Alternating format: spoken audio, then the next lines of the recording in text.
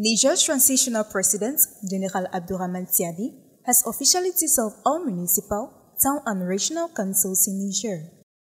This radical decision, announced in an order signed on Thursday, April 4, 2024, marks a turning point in the administrative and political management of the country's local authorities.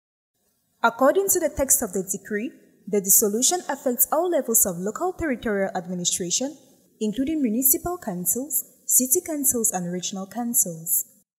In place of these councils, which will now be dissolved, the system provides for all establishment of delegated administrators who will be responsible for the administrative management of the various entities.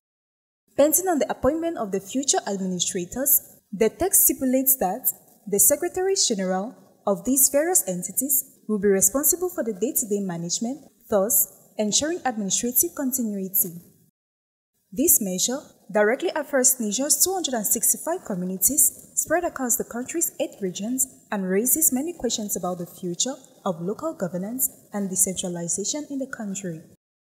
It represents a significant change in the administrative structure, further centralizing power in the hands of the central government and the National Council for the Safeguard of the Homeland.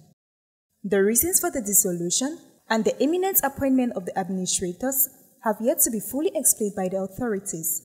However, this decision could be interpreted as a desire to thoroughly reorganize Niger's territorial administration, perhaps in response to local governance challenges or an anticipation of wider administrative reforms.